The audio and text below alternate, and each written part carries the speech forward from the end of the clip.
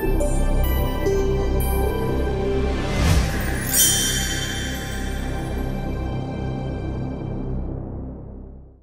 is up, Expo stage? How are we all doing? Yes, good. Nods are perfectly acceptable at this point. That's fine. Thumbs up. Awesome stuff. Again, thanks for sticking around at the Expo stage. We're having a wicked time so far. You could even say an excellent time on Easter weekend. Yes, there's more of them jokes coming up later. But if you guys are enjoying the events, if you've taken any pictures, want to let us know how much you're loving it, give us a tweet. Write something on Facebook, put a picture on Instagram, use the hashtag I57, hashtag Expo Stage, and we'll look at them and love them. But right now, ladies and gentlemen, I'm going to hand over to some very capable hands. We are going to be showing you a brand new game today. And we are going to be giving you an exclusive look with one of the voice actors in the game as well. So ladies and gentlemen, please show your appreciation for Chris and Terrorizer.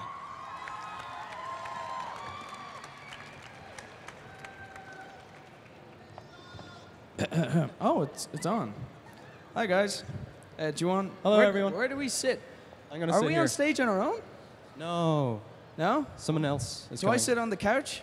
Oh, maybe we are. Yeah, sure, yeah. You get Okay. comfy there. You've got a whole couch to Alright. yourself.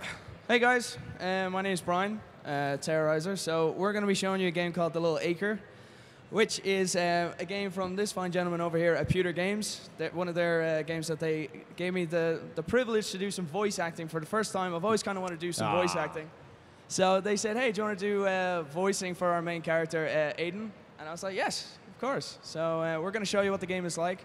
Hopefully you like it. We don't know when it's going to be out, do we? A few months. We're nearly there. We're nearly there. So hopefully you like it. And I think hopefully we'll be also opening the floor to some questions. So if you want to ask, you're wearing my t-shirt, I see you.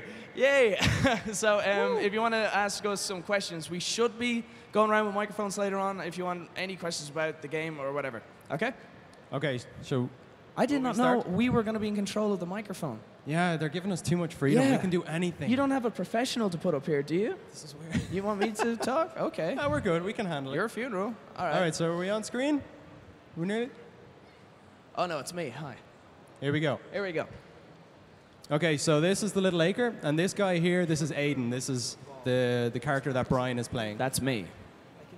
Oh, we can't hear your amazing voice acting, like the whole point of this. But I knew that if I wanted to get back to Just imagine something really good. Yeah, it's just my voice. the machine that brought me here, and I wasn't coming back until I found it. There it is. There you go. That's really good voice Yeah. acting.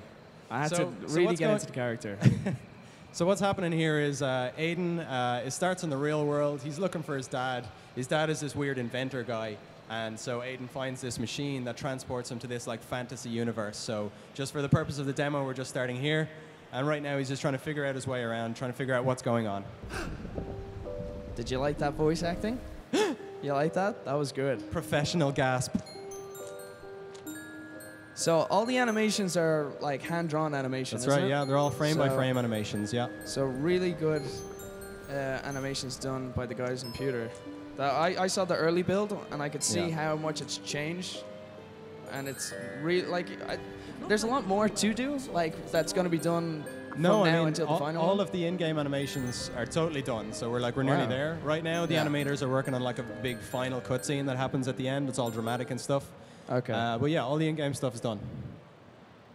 So this is the other main character now. This is Lily. So this is back in the normal universe. Yep. This is back in the real world. This is And like this is 1950s Ireland. Yeah, this our is my homeland. daughter. This is your daughter. Yeah, that's right. Yeah. So for a majority of the game, it's kind of puzzles. So you kind of go around, look for objects and collecting certain objects and trying to figure out how to put those objects together to kind of get from A to B. Yeah, so if anyone's familiar with adventure games, you know, they were real popular in the 90s. That's what this is all about. It's like really focused on the narrative, the experience. So in this case, you know, Lily's back in the real world right now, and she hasn't realized that Aiden, that Brian, has gone to this other fantasy world. But eventually she will, and then she'll start looking for him, and she'll go after him. And then it's kind of just about how that story intertwines. Right, so the problem here is that she wants to go outside to her little make-believe shop, but Aiden says, hey, if you go outside, that garden gnome is my informant, and he'll tell me that you did. So through this kind of loophole, she's like, but you didn't say anything about climbing over the wall. Giant slingshot. So she makes an improvised slingshot. And this is where you get to see my favorite character in action. Your favorite character's not your own character, no? Yeah, it's Dougal. So humble. This dog is just the best thing ever. Mission accomplished. I absolutely love Dougal.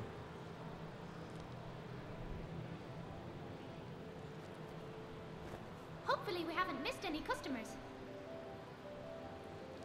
Dad says we're running out of money. He's doing his best to find a job. He's probably gone to town for that exact reason. But he's So not. until then, Yeah. we've got to do our best to He's help in a out. parallel universe in a lot of trouble. Hey, Breeze, you didn't pay for that. So now this brings us back to what Christopher was talking about, the gnome. Right by. Yeah. So she thinks this gnome is like a security guard. So that's why she hopped over the wall, is to avoid this gnome. Wait, if Dad's bike So, is still here, so this is like a plot moment here. She realizes the bike is still I had a here. bad feeling. Originally, she thought, oh, maybe he just Pretty sure cycled that off. nothing And now that to she do sees with that the bike is still here, she's like, wait, that means he's actually still around here somewhere. So it's from this point then that she starts looking for him. But we need to just take care of this gnome. This is a bit so oh violent. my god. So you decapitate the gnome. Yeah. And She's therefore, ruthless. Therefore, he can't tell her dad. As Yeah. I wandered deep into the swamp, I began to feel uneasy. From the gnarled and twisted branches of bizarre trees to the clamor of unrecognizable creatures filling the air. So now I don't know if we explained what exactly my character is doing in this He's- universe. He's just totally lost right now. And, you know, he comes through this weird machine, but when he tries to go back through it, there's no power, like it's dead. So he has no other choice than to just explore this new Yeah. world that he's in and try and find like a power source for that machine. So the way we do that is, you know, rather than just walking around, it's kind of a puzzle. He needs to get through this door up the top right, but it's locked. And the only way to open it is by touching the blue lamp. So this is like a little puzzle that you have to figure out like your way around. I remember watching Nogla play this. Do you remember that? Yeah, he wasn't so good. know what to do. He wasn't so good. What's going on? They just kept I hitting the think he same just, lamp like- over and over. Yeah, he liked to just touch the lamp so he could And hear then you just talk. say, Brian, you're a really bad voice actor. Thanks, Nogla. love you Thanks. too, buddy. So yeah, so you need to try and figure out your way to the blue lamp. Like the blue lamp Yeah. is the door opening lamp. There we go. Open. And then you have to then try and figure your way back to the door. But like a lot of Right. these kind of games where I remember when in the 90s, a lot of floppy disk games, early CD Yeah. games, a lot Yeah. of these kind of point and click adventure games were out. And what was it? Little Big Adventures. Did you ever play that? Was it? Yeah, I'm not sure. I don't know about that one. There was something like that, and it was. Like, when I saw this, I could see definitely what the inspiration was for this kind of game, because there's nothing like this really these days. The point and click kind of adventure. Yeah, I mean, it's like they were hugely popular in the 90s. They were huge. Then huge they kind in of the went away 90s. when 3D games came along, and then I think there's like a resurgence Yeah. now. You know, they're kind of coming back. So we got to grab the trusty bear. I'm on a new quest. So what we're trying to do is, you know, we're trying to keep that kind of classic approach to adventure games, but streamline it a little bit. You know, it's not hugely difficult, and then, you know, we've got this weird thing where, although this is the normal side-on perspective, in the other world we make it isometric, like, So- which is See those etchings on the wall? Are they? oh, they're gone. Sorry. Yeah, but they're kind of clues, are they? They are. At the start Yeah. of the game, when you're playing as Aiden, when you're playing as Brian's character, you have to figure out what all that means, and that's how you end up. You know, you eventually end up Yeah. activating the machine and traveling to the other universe. So that's a little hint. If I see another T-shirt, I can see you over there. Good man. How's Nice. it going? All right, so here we go. So now she's going into her father's The workshop, yeah. his little workshop, and that's where she kind of put everything together and realized something's not right. Are you in here? I really enjoyed doing the voice work for For when you had to go through the machine, when I got to scream as loud as I could. you screamed. You did Don't know if scream anyone very watched loud. anyone here watch Dragon Ball Z? Anyone? I'm going I got to go Super Saiyan. I got to scream as loud as I could in the recording booth. I think you recorded that bit. You might have put it in a vlog. Oh, yeah, I think if I did anyone put it in hasn't the seen blog. it, they should check it out. Yeah. Sir Puzzle. Whoa! So that right there is the machine that gets me to where I am now, my character. Please, come on. Of all the souls I have encountered in my travels, his was the Little most Star Trek nod there. Dougal,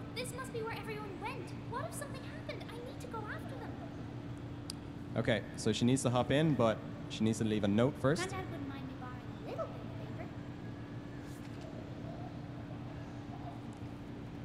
And we leave this here. If you ever write a note and you give it to your dog, don't do that. Don't do that. That's just cruel. You're so Poor cruel Dougal. to Dougal. You're so cruel to Dougal. So now she's coming into Clonfera, which Yeah. is the name of the world that I'm currently So stuck now we in. come back to you. Here we go. And it just gets worse and worse. So this is where Aiden's going to have a conversation Yeah. with Mare.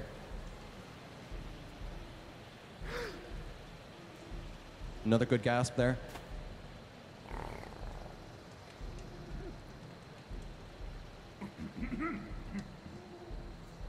My apologies. I don't see. So this was done by Sean. Is Sean here? Sean is coming tomorrow. He's coming tonight. So my best friend Sean, actually, who's a professional actor, is this character here. Just Mare. I'm not sure where I am. Can you help me get home? Maybe help each other. Oh, sit. So Mare is pretty much one of the indigenous kind of people Yeah. of this world, of Yeah. Clonfera. So he's going to try and help us get back. And unfortunately, someone's come into this world which we're trying to get out of. Yeah, so we're always trying to have a contrast between the two Yeah. characters. So, you know, she just arrived there and did a perfect somersault, and she's really into it all. She's really excited about everything. But when Aiden arrives, he just like lands straight on his face. I just noticed, what's that? Is that a teddy bear in the top It is. right? It's the teddy bear that we sent through as an experiment. It didn't work out so well I for him. didn't- That's a nice little touch. Once long ago, they had machines, kept us warm, safe. Now I am alone, and the machines not work. Well, I'll take a look, but if I do, will you help me get home? By fixing machine, you return home. So it's the same generator that powers the lab. Okay, show me. I deserve an Oscar. What? I deserve an Oscar. If you do say Not so really. yourself. Not really. Swear to God. You did a good job. I think when I first did the voice, better off just doing one of my Arnold Schwarzenegger voices. You started off trying to do a certain, like a specific Yeah, voice. In the yeah, end, so, it you worked know out what, better to just do your keep natural it, voice. Just keep yeah. it normal. She's so much cooler. Look. She just breaks it. She's not going to bother with all that Yeah. touching lamp stuff. Just wreck everything. Lily is so much cooler Except than me. it's a bit different this time. Yeah. So remember someone that was playing the demo was asking... This is good. Right, so let's take care of this.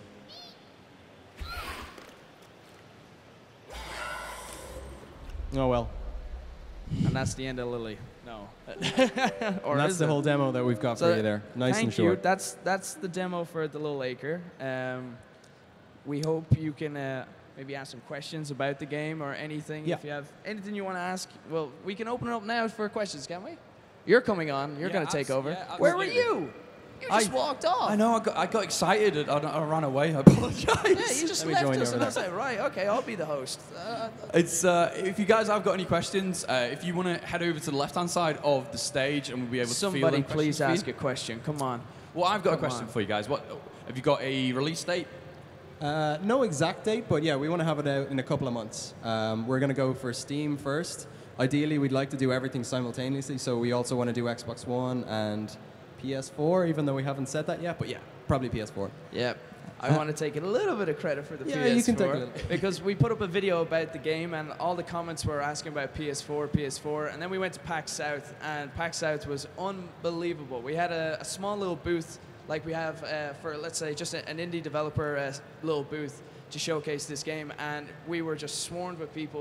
I tweeted out, a load of people came, and then PlayStation came over and then talked to Chris, and Yeah, because everyone's just like, when's PS4 release? When's Yeah. PS4 release? And And it then the showed guy that was like, people I'm want it. actually from Yeah. Sony. Here you go. And then, yeah. So people that were commenting on my video, if you see this, that was awesome. That was because of you guys, So really, thank you. that they got to see that people were actually wanting. And that's a port awesome because on you're PS4. organically building a fan base that Yeah. instantly Yeah, yeah. want what what you guys are giving him, and stylistically, it's one of the prettiest games we've ever had on this stage. And The artwork is really impressive. I love it when my crew all go, oh, Yeah. that's really nice. Yeah, you know catches you've your done eye. something good. Yeah. So. I think it's kind of a breath of fresh air in comparison to like games that you see now are just heavy intensity, kind of, you know, heavy graphics, explosions, all this. This is kind of a nice little step back to Zombies. actual genuine artwork, and like it's a very Irish theme from the early 50s. Yeah, so I mean, it's set in Beautiful look. Ireland. The artwork, you know, it's all hand painted, hand drawn animations. It's all frame by frame animation. Yeah. So we're going for that, you know,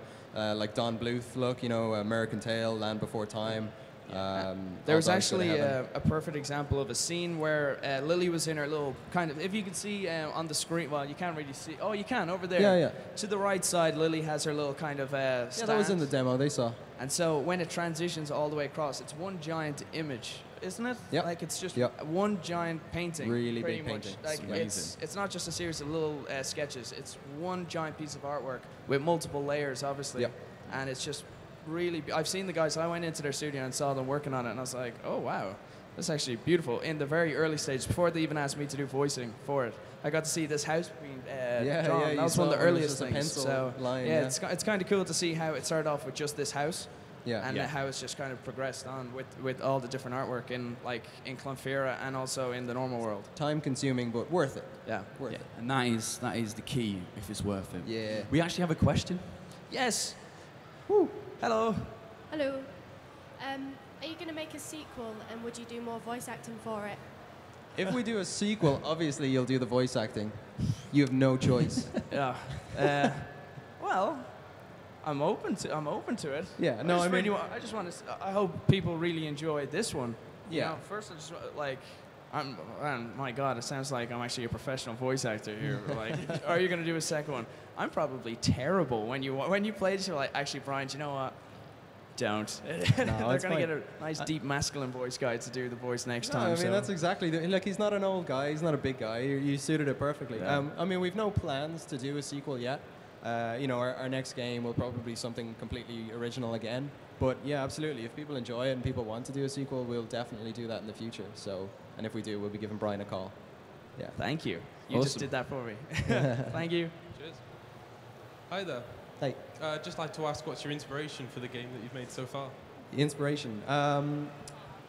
Honestly, I've no idea. We we kind of just made it up. You know, from the very start, we were like, we had something similar to this, where it was like Aiden would find something in his shed, and we wanted to do something kind of like where he would get shrunk down, and it was kind of like a, you know, Honey, I Shrunk the Audience vibe to it, which is why we still have that idea of the characters looking all small and stuff. But in the end, we then changed it. So instead of the whole game taking place on like the floor of his garden shed, he's getting transported through this like machine to another world. So like we had this basic idea for the story, and then it kind of, we shaped it over time, you know, like I wish I could say that we just wrote this perfect story and then made this game around it, but actually it was something that we kind of grew over time, and sometimes we add things in and take things out, and there were other characters originally in the game that aren't now, and there are new characters in that we hadn't originally planned for, so yeah, it's a lot different from what we originally intended.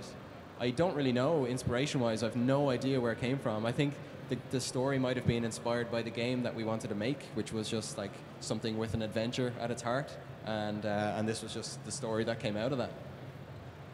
Thanks. Hiya. Do you know what the price range will be for the game? Sorry, what was that? The Price range. Price range. What? The price range. Oh, the price. How Sorry. much are the monies? Yeah, we're thinking like 15, you know, 14.99. Yeah, bet that, and it'll be, you know, it'll be the same on Steam and Xbox and stuff like that. I think later we'll do like a tablet release as well, so you can play it on tablets like later in the year, and maybe that'll be a reduced price because by then the game will be out. But about 15 on launch. Yeah, I think also soon we're going to start doing pre-orders, so we'll do like a discount if you pre-order as well. Maybe like $12.99 or something. Pre-order. I just snuck that in there. I'm gonna remember your face, and if you don't pre-order, I'm gonna find you. But thanks for the question. Cool. Cheers, dude. How did you get into programming games? Great question. I mean, I personally didn't do the programming. Like, so I set up the company with another guy, Ben. Me and Ben started Pewter Games. He does the gameplay programming. He's the brains. Yeah, but we both actually met in college. We were doing a master's in games design, or a master's in digital games it was called, and that's how we met. And that's actually kind of where the original game came from. We had to do a major project where over the course of like 4 months, you have to make just this small game. And we made, it was called A Little Acre, and it was similar to this. And you know, once we graduated, we were like, hey, let's start a company and let's do this properly. So we made a few other games in between then, just for kind of fun and learning and stuff like that. And then we came back to this, and we're like, okay, let's do this proper. We started from scratch. So yeah, that's how I got into it. I did it in college, and I just kept practicing, and that's it. So if you're into it, have a look around. There's a lot of, like in Ireland, it's a bit different. It's getting better now, but in the UK, you know, there's a lot of Coda. I don't know if Coda Dojo is over here. Is Coda Dojo? Probably. There's a lot of. Are you interested in doing like game development? Right. From what you should do, because I did like Java development and Android development in college, and it is somewhat similar. Yeah. I was terrible at it, but like one thing I would advise and wish I did is start learning programming, because it's pretty much like a language from a younger age. And if you start now, you'll be developing your own games. Way better than we ever will be. You'll be developing your own games from, 15, 16. So if you're interested in it, there's like software like Scratch, I believe is one. It's a good There's example. a few other ones, and that just gets you into it nice and early. And it's very easy to do. So yeah, the great thing is they're all free now. You know, well, most of the engines just that do you it can at use, so home. you don't even need to wait until you get to college. You can start practicing now. Yeah. You can start learning in advance, and you'll be a genius. And then you're gonna make like the next Minecraft or something like that, and then just remember me, okay? Thanks for your question, dude. Oh dear Christ. Oh, who's this guy? I was wondering what's the recommended amount of detonated wham I should have to shovel? Sorry, all the what did you say? What? What's the recommended wham? Sorry, are you talking shovel. Oh, I think he's talking about RAM for a server. many dedicated whams. Okay, thank you, Dad. Okay. What kind of car do you want to drive when you're older? A Wambagini? Thanks, Craig. Wambagini. Mini Lad, ladies and gentlemen. Thanks, Craig. Appreciate it. Can we get a round of applause from Mini Lad? Thanks, Craig. God damn it. Have you ever had any thoughts about making a co-op mode? Oh, an intelligent question. Thank you, sir. I would love to. I really love co-op games, but I've never seen it being done in an adventure game. A co-op mode, I would find, like, this kind of game is more of a campaign-based kind of, I don't think co-op, no, it wouldn't be, I wouldn't be able to see this kind of game as a co-op game. But in future games that they make, you never know. Multiplayer-based games, yes, but this kind of game is literally, because there was a game I used to play that was, I think it was Sherlock Holmes, I believe was the game, and it's very much like this, and it's just one person, click, click, click, you just playing your own I mean, stuff. now that you've said it, I've got loads of ideas running through my head, but, you but could no, have not for started this one. We're not doing any more changes. Yeah. We need too to just late. finish it. Yeah, thanks. But thank you. How did you get into the voice acting? And do you know them games where you have to like simulate your face and then do that? LA Noir and the likes of whatever that. that is, Mocap, yeah. Would you ever do that? What? Would you ever do that? Wow, you need the capital for that kind of technology. Also, nice T-shirt. Just kidding. No, nice T-shirt. So what was the first question was? How'd you get into voice acting? How did I get into voice acting? Well, I'm a huge fan of the likes of Andy Serkis, who does like Gollum, and he does a lot of CGI work. That's my kind of like goal, would be to do kind of CGI movie stuff and different voices.